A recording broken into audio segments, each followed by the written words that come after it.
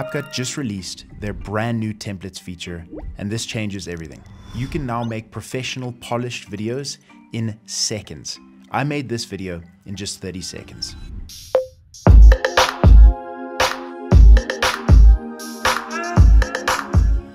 I'll show you exactly how to use the templates, but most importantly, how to stand out.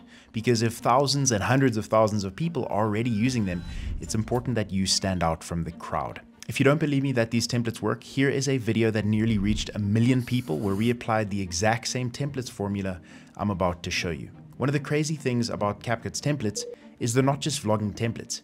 You get a whole bunch of different amazing templates that you can use. Things like kinetic text templates, vlog intros, cinematic intros for YouTube and your short films, logo animations, and you can even create custom memes. But none of this applies if you don't know how to find these templates and you don't know how to use them. Let's dive into that. So when you open up CapCut, make sure you're on the latest version, then you'll see this templates option right here. By selecting templates, you'll find hundreds of different templates that you can use. Another way to access templates is if you create a project, there's a new templates tab right there. And once you click that, you get access to all the same templates that you did on the home page. Back on the home page and on the templates tab, you'll find the different tabs that relate to the specific template. So for instance, if I click meme, it's going to open up a whole bunch of templates. What do you think about this? I love it. What about this? I love it more. How about this? I love it. You get the point. You can find culturally relevant memes on the meme tab. Some very helpful things about templates as well is you can change the orientation from landscape to portrait. So if you're making a reel, you'll obviously choose portrait. If you're making a horizontal video, you'll choose landscape. What's really helpful as well is this middle option here, clips limit. By selecting that, you can choose an option from this list. Let's say you went out and shot 3 to 5 great clips. You don't want the templates that require you to use 40 different clips. So by selecting 3 to 5, CapCut will only show you the templates that include between 3 to 5 clips. And that is identified just, if I can hover over a zone where I don't hit, next to the number of times it's been used, so 556,000, there's an option, a clip option that says 4.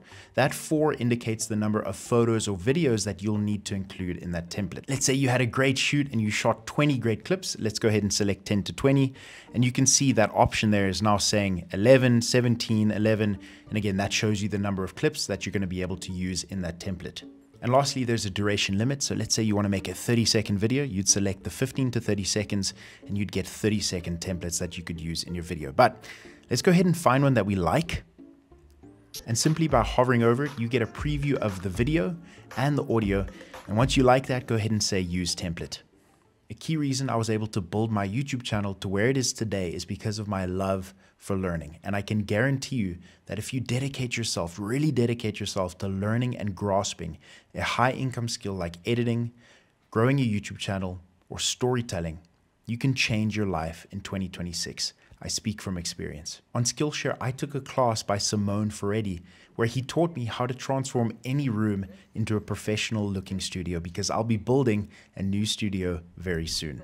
I learned how easy it is to make any space look like a pro studio, positioning myself away from the background, how lighting is the most crucial factor to beautiful footage, how to actually set up the lights, and I learned so much more from his class. Skillshare has classes taught by industry-leading professionals all around the world, from creative professionals to entrepreneurs. Skillshare is the best place to learn a new creative skill or pick up a new hobby, and it's where humans come to learn from actual real other humans. The first 500 people that use the link in my description or use the QR code on screen will get an entire month free of Skillshare. Can't wait to see you there. So now you have the entire template on your timeline and it's as easy as dragging and replacing. Let me show you a quick trick that you can do. I'm going to go ahead and import all the footage that I shot into my CapCut timeline. And there's 2 different ways that you can embed your footage into your timeline. Simply by selecting on this 25 clips to be replaced, it's going to open up our footage tab where we can select that first clip, click replace, and it gives us option to a folder on our computer. Or we can find the clip that we want to replace that with and simply select that clip from our media bin and drag it onto that specific clip right there. You can now see that it's replaced that first clip that CapCut gave us with the clip that we've embedded.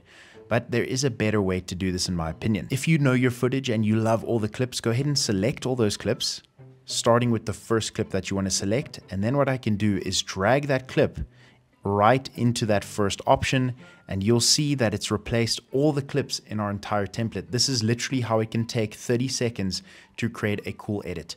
Let's go ahead and see what we've made.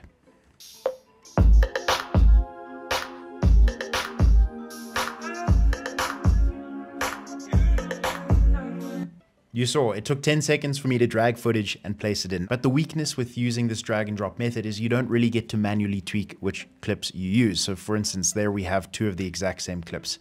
But let's say we really like this edit, which I do, and you wanted to adjust the actual time frame of the clip that it used. All you need to do is hover over that clip, click that little pen icon, and say trim clip. This is going to allow you to then scrub through your timeline and select the exact portion that you wanted to choose. A portion that's more stable, or once your camera is in motion. Once you find that portion, you just select replace clipped, and it's going to use that portion of that clip that you just selected. Another thing that's cool is if we select on that clip, you can change the scale and the position of that clip simply by selecting on it. Again, maybe we wanted to change this fourth shot. I would select on the fourth shot and we'd have option to change the scale and the position of that clip. So what's great is you have full customization ability of the titles. So by selecting on the template, it'll show you the text that's been included. So if I change vibes randomly to what I ate at Rocco's, Rocco's is the store, you can see there it's changed the actual text. Now, this is not 2024, so I'm going to select 2024 and select delete, and it's removed that entire text line from our template. What's great as well is if I click on the text on the player window, I get an option to change the size. That text was looking a little bit too small, so I've just increased the size and it's way more legible now. And lastly, you can still apply your adjustment layer or your filters to change how this looks. Personally, I think this is a little bit too dark. I like to make bright, bold videos that capture attention. So I'm going to drag my adjustment layer onto my timeline, and we're going to increase the saturation. We're going to increase my exposure by a bit and increase the contrast. And we've gone from that, which looks a little bit sad, to that where our colors are bright, bold, and beautiful, and they grab your attention. Now again, you may think, surely there's no way a template could go viral. Well, I actively prove that wrong by having videos reach millions of people on TikTok and Reels every single month for myself and for clients, using simple template techniques. But there is a world where a template is not highly effective and you post it and it performs terribly. And there's a reason for this. There's a reason some of them go viral and some of them don't. It's where standing out becomes important.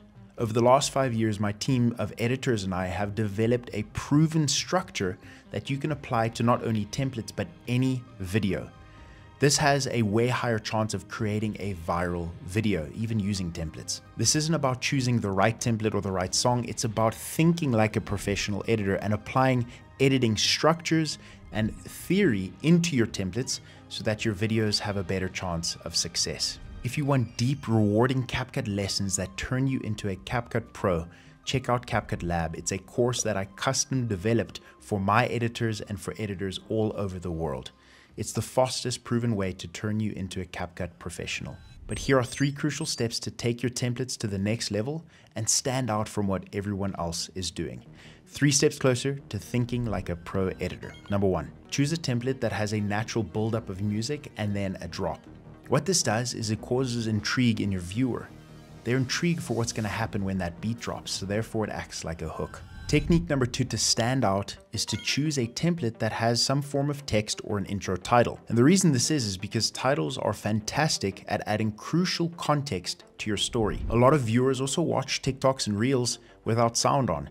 So a title acts as a potential another reason for your viewer to watch your story and understand what's going on without sound. Now the last technique, the third technique to stand out, is to add some sort of engagement tool to the end of your template. And this is something that a lot of these templates actually don't have built into them, so it's an easy way to stand out from the crowd.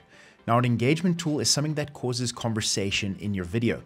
And the reason we want to cause conversation is because as soon as somebody likes or comments on our video, whether it be a TikTok or a Reel, that video has a much higher chance of going viral because people are engaging with it. So what you can simply do is go to your text option, select default text, and add a title directly to the end of your video.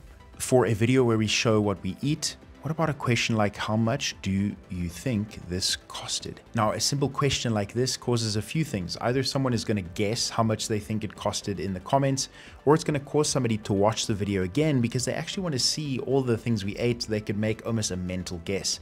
Whether you get a comment, a like, or a rewatch of your video, all of those are fantastic engagements. And again, they're going to help your video have a much higher chance of success. So use a simple engagement tool like a title in the form of a question or a statement that's going to cause some engagement on your video. A bonus trick for those of you who have stayed this far, let's say you find a template and you love the text that's been included in the template, or maybe it's got some form of animation or motion graphic. There's an easy way that you can take this out of that template and reuse it in a ton of different edits. So what you're going to do is find that template, and you can see here, it's got some great text, the art of noticing. What I then do is I import a green screen into my project and I replace all of those clips with that green screen. This then gives us the template, but instead of having videos and photos behind the text, we've got a green screen. I can then go ahead and export that template. And then I can re-import that video that we created into our timeline.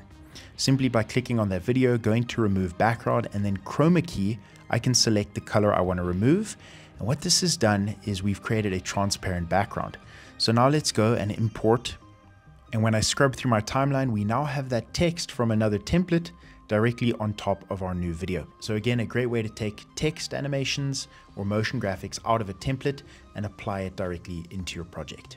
I can't wait to see what you make. If you make a cool video and post it on YouTube, go ahead and tag me at Matt Louie and I'll check those out. Thanks so much for watching, and I'll see you in the next one.